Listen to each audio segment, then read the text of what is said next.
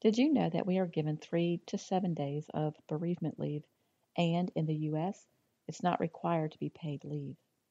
Now, after the first month, most of the extra help and support is dwindling because people are getting back to their lives with the expectation that you are as well. The problem is that you don't have your life to get back to. In this episode, I'll share how to resist the secondhand stress of society and, harder still, the firsthand stress you put on yourself to be better quickly. Learn how this microwave mentality of grief is harmful to you and how to give yourself the same grace, in this case, grief grace, that you would effortlessly give to others. Hey, friend, welcome to the Grief to Great Day podcast. Do you feel like you're going crazy? Is the shower the only place for you to really cry? Are you surrounded by people, but you still feel all alone? Do you want to be the you were before your loved one died, but you have no idea how to get there? I'm Steph Cabanis, Southern by choice, wife, turtle triathlete, Jesus follower, and fellow traveler in the journey of grief. I too struggled to breathe, questioned God and my faith, and thought I would never be happy again. But God took my brokenness and He turned it into a breakthrough. So if you're ready to understand how to navigate grief, lean into your faith and take just one step towards healing, then bring your ugly cry, get into a comfortable place, even if that's your bed right now, and let the healing begin. Girl, there's hope for your future. Come on in the house and join me on that couch. I'm Steph, and this is Grief to Great Day. Thank you for being here. I hope you feel welcomed and heard through this podcast. I also want to give a shout out to South Africa, as they are listening to this podcast there. And as far as the U.S., Georgia has taken over as the state with the most downloads. It was Texas for a long time, but now Georgia has moved into the top spot. I share these for fun, but also as tangible reminders of the need for Christian grief support and the fact that you are not alone. If this podcast helps you, please share it with your church or anyone who's going through this difficult season of grief. Today, we're going to talk about what I'm calling the microwave mentality of grief and why this perspective is harmful to you.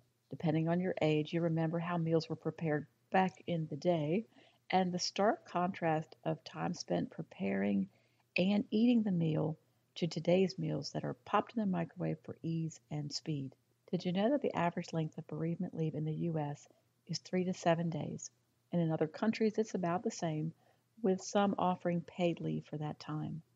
Now, we all know that a few days is hardly enough time to even plan the funeral. Compare that to the 20 days of leave that grief experts recommend.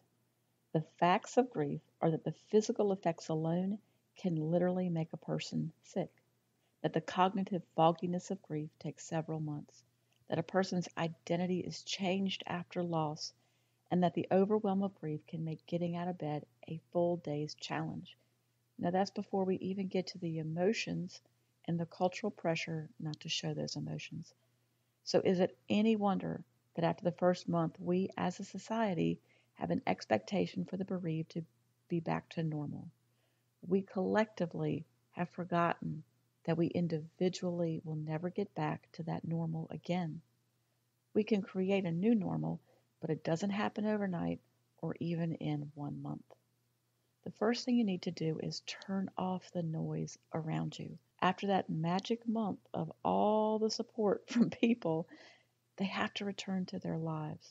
And there's nothing really wrong with that, but you don't have a life to return to. This is one of those gut punches of your new reality and makes you feel an aloneness and a pressure to be better.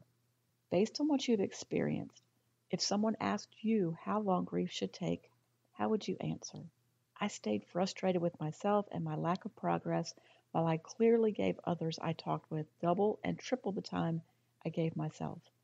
I didn't realize it until a sweet nurse practitioner friend of mine heard me, and she said, "Steph, why are you not giving yourself the same grace you give others?" I didn't know the answer. I still don't know the answer, but I think we're all a little bit like that. So it's time you give yourself some grief grace. That's the grace you would freely give to anyone else. You should also know by listening to a few of these episodes that grief is always worse than you expected. It lasts longer than you want it and makes you feel like you'll never be happy again. If I asked you to describe what losing your loved one has meant, and you were completely honest, wouldn't you tell me how every part of your day is ridiculously hard? Would you say that beyond the loss, you had no idea it would be like this? How you can no longer just pick up the phone and call them, even if you have tried to do this? How you are now expected to do the things you shouldn't have to do, and how the future you envision for yourself will never be. Maybe your income is affected, or you no longer have your go-to person. These are big things, my friend. Why is it that you should be through in 6 months? Losing a loved one is life altering, and just the acceptance, true acceptance, takes longer than 6 months. In 6 months, the layers of grief are lifting and the depth of loss is being realized. Sometimes the pressure from others to be better can come in the form of wanting you to attend gatherings or church functions, or the expectation that you are going about normal life in just a few short months. If you're invited to go to a birthday party or a social gathering or do something with friends, remember you're allowed to say no. Listen to the podcast episode on people pleasing for more on this. And before I go further, let me share a distinction between grief and loss. Grief is what you are dealing with because of your loss. The pain, the overwhelm of grief will not always be what it is today. And with time and your participation, it will get better. Now, your loss today will be the same 10 years from now because your loved one will still not be here. So when I say getting through grief, I'm speaking only to this hard journey of pain, of acceptance, and of rebuilding life.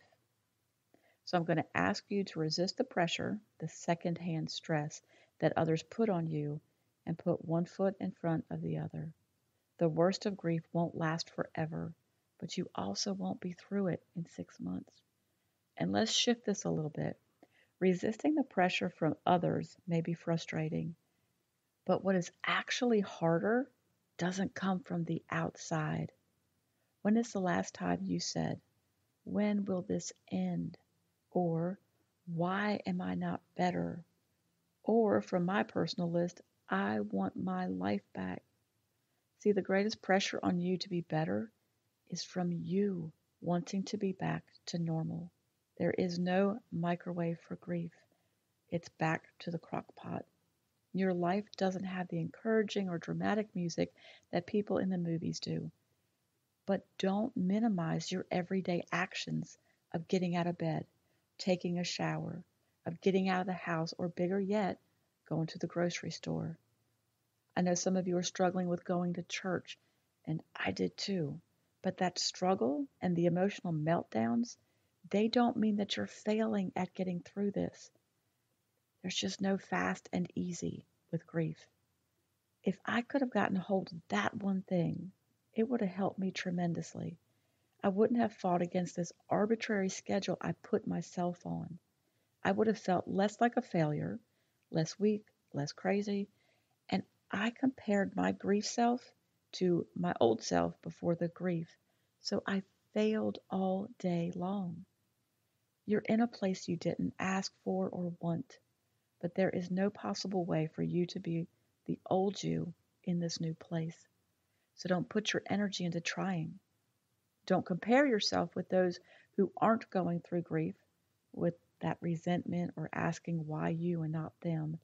And don't compare yourself with how you think others handle loss. This journey is unique to you. When you start putting pressure on yourself or you fall for the comparison trap, those feelings take you down a road where you keep piling any and all things negative on top of it. Next thing you know, you've landed yourself in the pit of grief and in the pit of pitying yourself. So do you have a right to have a pity party? Absolutely yes. But it does also delay your healing. Once I started down the road of feeling like a grief failure, I added all the pain that Monica endured. I put myself right back there. The fact that she couldn't breathe, Yet she still had a burden to share God's goodness. And that led me to being angry with God for allowing such a thing. And that anger took me back to decades of what else God had allowed in my life. And before I knew it, I could hardly breathe because I doomed my future to be the same. I used to ask God if the loss wasn't enough and was angry that He, the God of the universe, who was completely capable of, didn't take my debilitating pain away so I could function. What I learned, though, was that God was concerned more with what I needed than what I wanted. In grief, there's a process that's being worked in you, and God's pruning is never comfortable. In the end, it is His perspective, His work in you that matters. Not to sound unspiritual, but sometimes in our pain, we don't care about how God is growing us. Look, give yourself permission to feel what you feel. Draw close to God and allow Him to give you purpose and a future you're going to thrive in. Your level of appreciation, your gratitude, the depth of love and kindness and character, they may pale in comparison to just having your loved one back.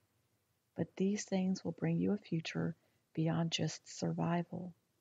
So until you get glimpses of the possibility of having a meaningful life, trust me, once the poster child for grief failures, that God will do an incredible work in you, and for His kingdom, because He did for me, and God is no respecter of persons. So I need you to think of grief in terms of crockpot versus microwave. How do you give up the microwave mentality? Well, with your journey works, of course. All right, so your journey works for this week are four things. Number one, don't allow the cultural norms to dictate how you are doing. Surrender your grief expectations, your hard days, and your future to God. Allow yourself some grief grace and don't beat yourself up. Don't qualify or quantify what you're going through as slow or fast or good or bad. It is all of those things and it is none of those things. If you start feeling like you're heading down that road toward the pit, interrupt what you're thinking quickly. Get up, change your scenery, go for a walk, do something to get yourself off that road. It's not going to help. Spend time in Romans 12. Our word of the week is from Romans 12, 1 through 2. It's in the Message version. And this is what Paul is saying. Here's what I want you to do. Take your everyday, ordinary life, your sleeping, eating, going to work, and walking around life, and place it before God as an offering. Embracing what God does for you is the best thing you can do for Him. Don't become so well adjusted to your culture that you fit into it without even thinking. Instead, fix your attention on God. You're going to be changed from the inside out. Readily recognize what He wants from you and quickly respond to it. Unlike the culture around you, always dragging you down to its level of immaturity, God brings the best out of you, develops well-formed maturity in you.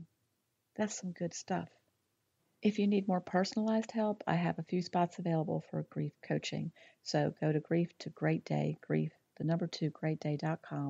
to set up individual grief coaching. If you don't know what you need or what to do next, and it doesn't matter where you are in the grief process, I can help you navigate the next steps. If you want to be among others who understand the pain of grief and desire to move forward with God at the center, then join us in the Grief Group for Christian Women Facebook community. Yes, it's literally called the Grief Group for Christian Women. If you don't have a church home, please visit my church, opendoorchurch.com. Links to both the private Facebook group and Open Door Church are in the show notes. In the meantime, remember who holds your future and keep on coming back to the house, keep sitting on the couch, and keep taking those steps, however small, however slow, towards your healing. Thank you for being here today, for showing up. If this podcast has given you hope, encouragement, or helped you in any way, share it with a friend, either in a text or on your social platforms. Also, please subscribe, rate, and leave a written review on iTunes. It's a huge blessing for me to know that you're out there. Lastly, and this is important, you are not alone. Connect with me on the Grief to Great Day website, the link is below, and sign up for our free newsletters. I want to be able to pray for you by name. Remember, grief isn't something you're going to get over, but a great day is something you can get to.